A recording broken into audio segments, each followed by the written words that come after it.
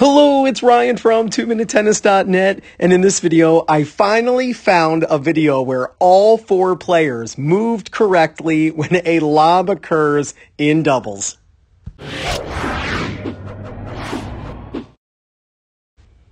I make so much doubles content, and this video is courtesy of Matt Lynn, by the way. Make sure you subscribe to his channel. I'll put his link in the description below.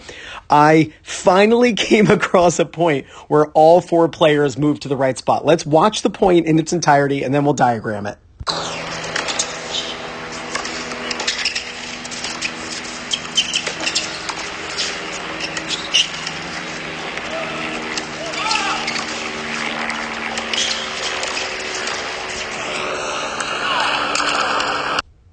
That was just absolutely a thing of beauty. So you can see both players are back on the return. That simply means that they're afraid of the net player, or the returner might be having a tough day. But basically, when the serve comes in and the returner is struggling, this net person is just going to pound the ball right at the service line person. So the service line person, it's a great strategy. Play both back. You'll actually break serve more often because you're not giving this person an easy shot just to nail it at the net player. And they often will go for an angle and miss because it's actually a more difficult shot. So great strategy right off the bat from the returners. So the server serves in volleys. Nice half volley. Now this is a great situation. When you've got a ball in the middle and you've got both players up, you want to go back down the middle and low. Try to keep it low and try to cause confusion between the opponents. So he does that. He hits the ball down the middle, but no confusion whatsoever. The volleyer easily hits it. Now, this is where the beauty begins. All right, I'm just going to get cut right to the chase. When a lob successfully occurs in doubles, the team who is lobbed should switch, obviously, and they want to both move back. The players who hit the great lob should move to the service line. And this is exactly what happened. Watch this.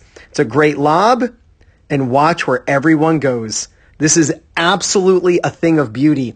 Now you can see this player, Sell, he actually has his back to the opponents, and that's fine because he's basically assuming that these players are coming up, and he wants to see what type of shot his partner hits. And you can see that his partner does not hit a great shot. So he actually is going to run back, and you can see this. Watch him go all the way back, and he faces forward long before the opponent ever hits the overhead. Now, here's a really cool move. I want you to watch this player. This player is going to hit the overhead. This player actually charges the net. And he charges the net because he knows his partner is going to hit an overhead. So as the partner hits the overhead, he correctly aims to the person who switched and was close because he figures he'll have less time to react, which is actually what happens. The player returning the overhead can't do much with it. And because this player here moved forward, he can easily angle this ball off the court. You know, it's rare that I see even pros going to the right spots. The crux of this video is this. When you hit a great lob over your opponent's heads in doubles, go to the service line. And what I actually tell people is put your toes on the service line.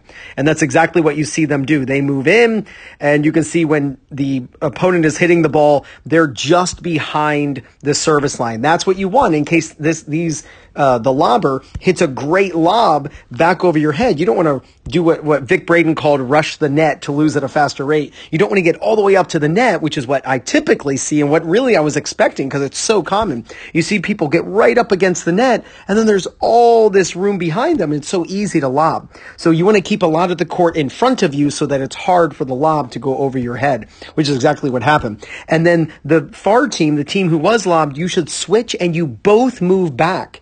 A big mistake you see is this net person stay up. You don't want to do that. Or even go to the service line. You don't want to do that. You want to go to the baseline, and that's exactly what Sell does. He goes all the way back to the baseline so that he has more time to react. Sure, did he win the point? No, but he did the right thing by at least moving back and having a chance. All right, let's watch this point in its entirety again.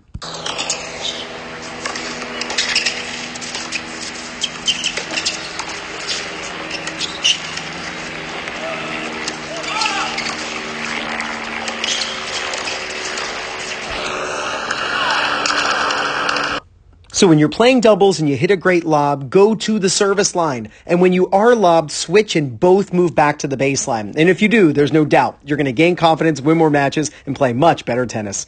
This is Ryan Reedy from 2minutetennis.net. You got this.